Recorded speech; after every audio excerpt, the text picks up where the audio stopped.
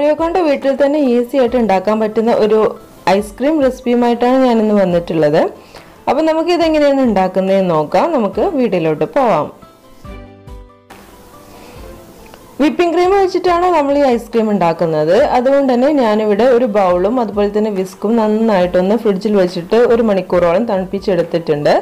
ഇതിലാണ് നമ്മൾ whipping cream beat ചെയ്തെടുക്കുന്നത്. വിപ്പിംഗ് ക്രീം എപ്പോഴും നമ്മൾ ബീറ്റ് ചെയ്യുന്ന സമയത്ത് അതിന് യൂസ് ചെയ്യുന്ന വിസ്കും അതുപോലെ തന്നെ ബൗളും നന്നായിട്ടൊന്ന് ഫ്രിഡ്ജിൽ വെച്ചിട്ട് തണുപ്പിച്ചെടുക്കണം. പിന്നെ ഞാനിതിലേക്ക് 1 കപ്പ് വിപ്പിംഗ് ക്രീമാണ് ഇട്ടിട്ടുള്ളത്. ഇനി ഇത് നമുക്ക് നന്നായിട്ടൊന്ന് ബീറ്റ് ചെയ്തെടുക്കണം. ഇത് കുറച്ചു നേരം ഒന്ന് ബീറ്റ് ചെയ്തെടുക്കുക. ബീറ്ററിന്റെ മാർക്ക് നന്നായിട്ട് വിപ്പിംഗ് ക്രീമിൽ കാണുന്ന സമയത്ത് നമുക്ക് ഇതിലേക്ക് ഒരു 1/4 കപ്പോളം കണ്ടൻസ്ഡ് മിൽക്ക് ആഡ് ചെയ്യാം.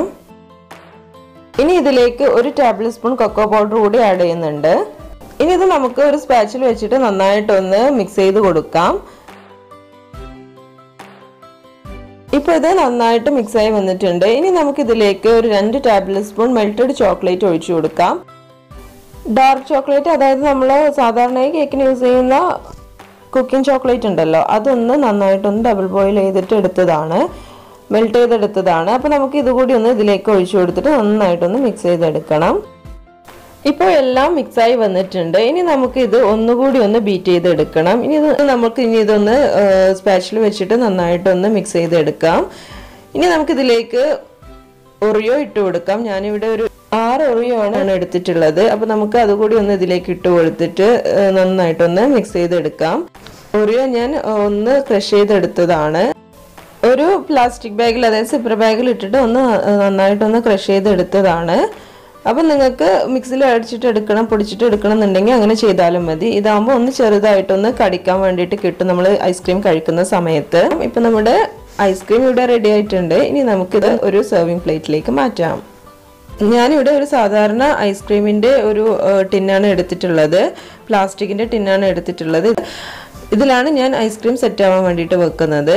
നിങ്ങൾക്ക് ഇഷ്ടമുള്ള ഏതൊരു പാത്രത്തിൽ വേണമെങ്കിലും ഇത് സെറ്റ് ആവാൻ വേണ്ടിയിട്ട് വെക്കാം.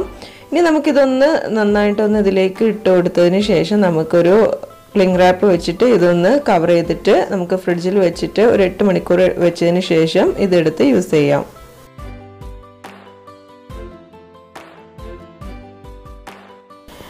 ഇപ്പോൾ ഞാനിത് ഓവർനൈറ്റ് ഫ്രിഡ്ജിൽ വെച്ചിട്ട് എടുത്തതാണ്, നന്നായിട്ട് സെറ്റ് ആയിട്ടുണ്ട്. അപ്പോൾ നമുക്കിനി ഇതൊന്ന് എടുത്ത് നോക്കാം ഇത് എങ്ങനെയുണ്ടെന്ന്.